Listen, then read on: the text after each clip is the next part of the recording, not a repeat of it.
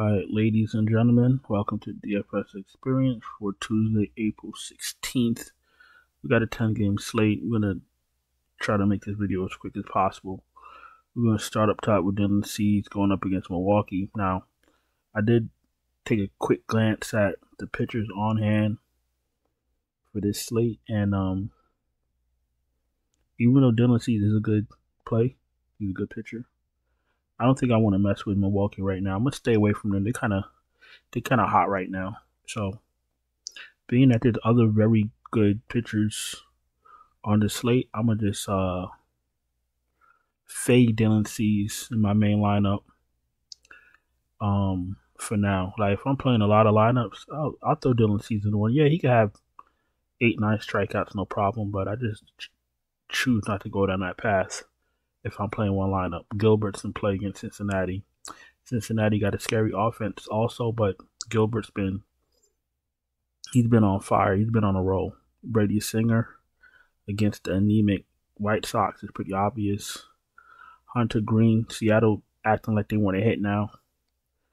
So Hunter Green might be for some problems tomorrow. BB against Boston. Boston's sneaky. They didn't hit today. Or they didn't hit in the early slate or the showdown slate.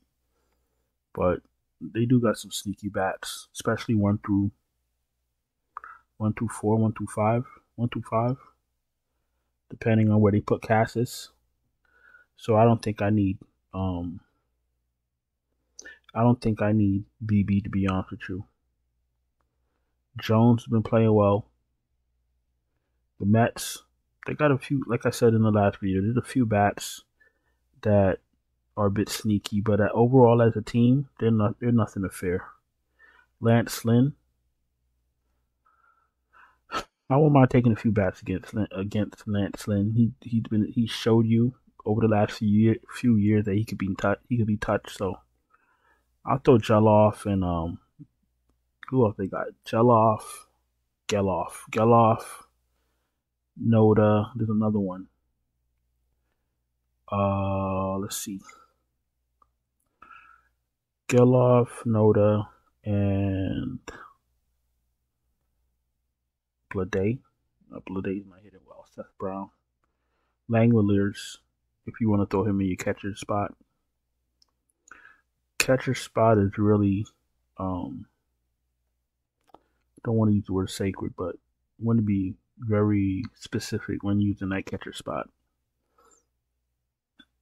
I like maybe just Geloff for now against Lance Lynn, unless you're building your lineup and you can fit more Oakland A's in there and it makes sense. But other than that, I'm not trying to stack Oakland. Whitlock's okay. Cleveland's been hitting the ball well.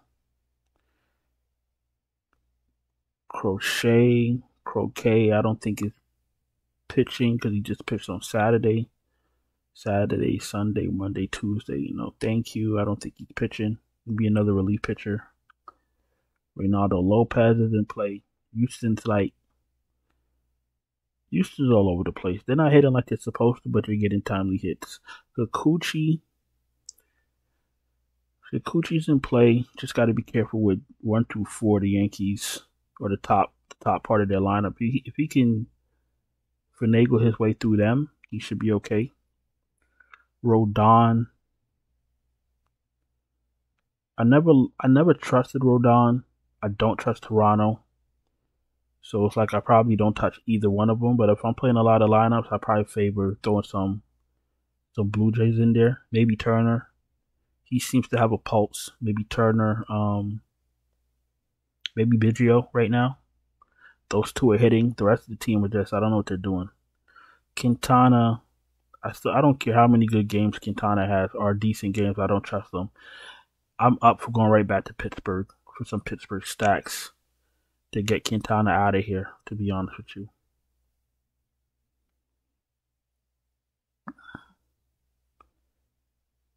Is that it for pitchers? Wade Miley.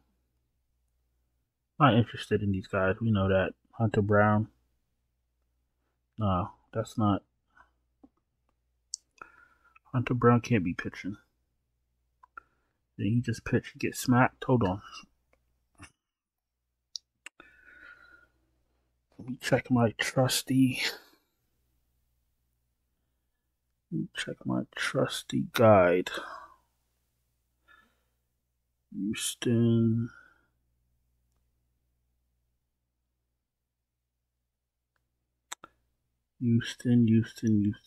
Looks like Hunter Brown again. Hunter Brown and Cannon for Jonathan Cannon for the White Sox and Hunter Brown for the Braves. For the Braves. For the Astros. And let me tell you something. About Hunter Brown.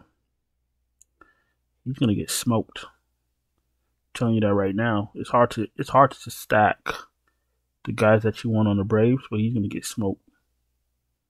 I'm not interested in any of these guys down here. They're down here for a reason. Patrick Corbin's gonna get smoked.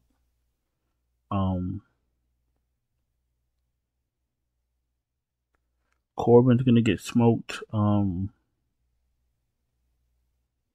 Kendricks is gonna get smoked.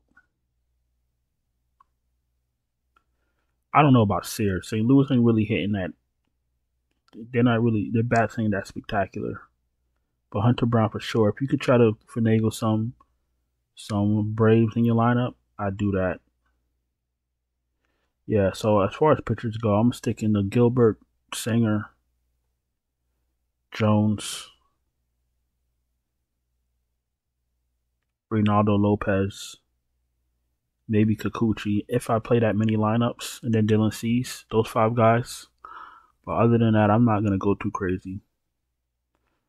And the bottom of the barrel for pitching is the absolute bottom of the barrel. So if you want to experiment with those guys, feel free. But you're probably not going to be cashing anything. As far as bats go, let me see. Let's see if we can get a few Braves in a lineup. It's going to be very hard though. I have not 1 ounce of faith in Hunter Brown.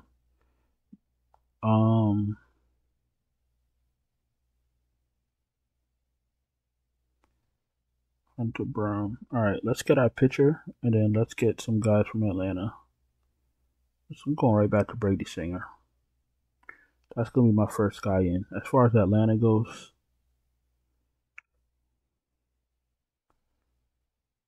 let's get Arcia, 3.8K. I don't think I want to use Darno in my catcher spot, so let's just pick up Michael Harris. So we got those 2 so far. And you're just hoping that maybe some of the guys in front of them can get on base, and then these guys can bring them home. That's what you're looking for. Obviously, you can't play all the good bats on DraftKings. FanDuel, different story. DraftKings, you gotta be a little bit more creative, especially if you want to play decent pitching. I'm always going to go for decent pitching on DraftKings and just figure out the bats later on. Darno, 3.6. If you're building your lineup and you get the catcher, and there's not a lot of great catchers, but if you get the catcher and you have the money for him, and there's no one else that stands out, yeah, you can absolutely play Darno, but I'll leave that. I'm gonna leave that open, and I'll leave that for last.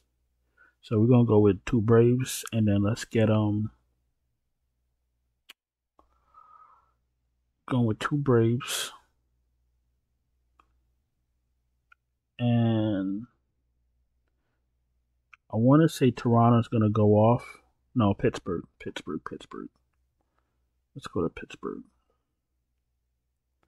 Quintana is not a strikeout pitcher, so these guys should have fun with him. Quintana is a left-handed pitcher. Sawinski's lefty. So let's pick up Hayes, and I think Hayes is a righty. Let's go Hayes and McCutcheon. McCutcheon's been seeing the ball well lately. I don't mind getting to him. Let's pick up McCutcheon. So we're going to do Brady Singer with Hayes and McCutcheon from Pittsburgh going up against Quintana. Then you got Arcia and Harris from the Braves at the bottom of the order. And what else you're looking for is you're looking for either the guys in front of these Braves to get on base so they could bring them home, or you're looking for these guys to get on base so the guys at the top of the order could bring them home. That's just what it is on DraftKings. You gotta be real strategic with DraftKings. When you playing DraftKings and you're looking at the winning lineups, it's not the lineups aren't cute. It's a lot of guys at the bottom of the order, and you got to get comfortable playing guys at the bottom of the order. Unless you're playing the teams like Kansas City or Pittsburgh or teams like that where some of the guys in the middle of the order are not too expensive, but they got to have a good batting advantage. You can't just be playing them to play them. It's a lot of moving parts when it comes to this, but you just keep going, you just keep at it, and it'll get easier and easier to you. All right, before we go to FanDuel, if you're new here, welcome. Appreciate you taking the time to watch my video. If you're not subscribed, please subscribe, hit the bell, thumbs up the video. If you're having a hard time building MLB lineups, you want me to help you, check out my Patreon, linked in the description. I'll send you my full optimal lineups right before first pitch. We also have super chats, and we do have channel memberships, and the silver and gold memberships do get you lineups also. One more thing, just in case you're new here or don't really watch my MLB videos, I'm giving you a little bit of a guideline of how you could possibly build a lineup, right? Spending up for a pitcher. We got some mid-range bats.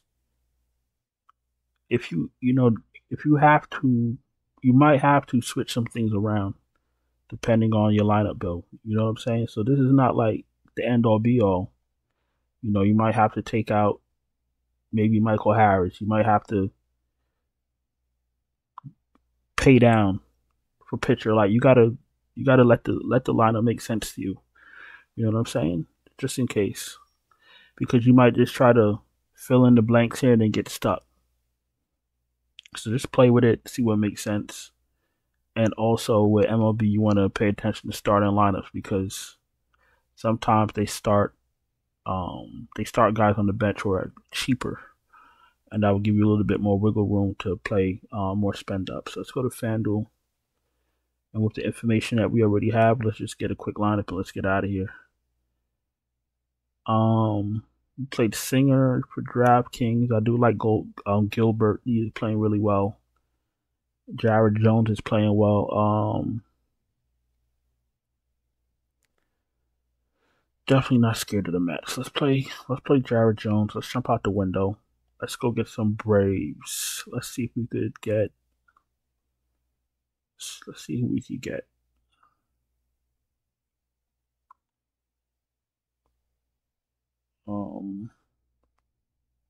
Good. They're definitely going off tomorrow. That's a fact. Ozuna's 4K. Olsen is. Hunter is a right-handed pitcher, right? Let me see. Pretty sure he is. Hunter is a righty. Okay. So Matt Olson's definitely going yard tomorrow. Make sure we get some of him. And let me see. Ozuna's 4K. Let's go back to Michael Harris. He's 3,200. Still leaving us 3K left for bats. And then we can go to. I don't want to go to Toronto. Let's look at Toronto real quick.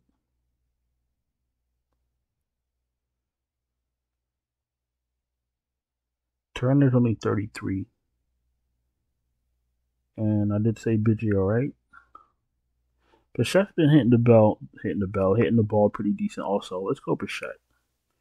That's still more than enough money for the rest of the spots available. So we're going to go Jared Jones with Olsen and Michael Harris. Two lefties going up against Hunter Brown, who's a disaster. Then we're going to go with Justin Turner and Bo Bichette, who seem to be two of the few guys actually hitting the ball on Toronto, going up against Carlos Rodon, who's not bad. I have no faith in him. You feel me? That's just I just feel like I know for a fact the Braves are going to go off, and I think that Toronto goes off against Rodon. Not go off, but, you know, ding them up a little bit. Listen, that's all I got for you. I'm going to go in and get out of here. Appreciate you taking the time to watch my video. Like I said, if you're not subscribed, hit the bell, thumbs up the video. If you need me to send you full automated, what am I talking about? Full optimal lineups before first pitch, I got a Patreon link in the description. Super chats are open, channel memberships are open, and I'm out of here. Talk to you later.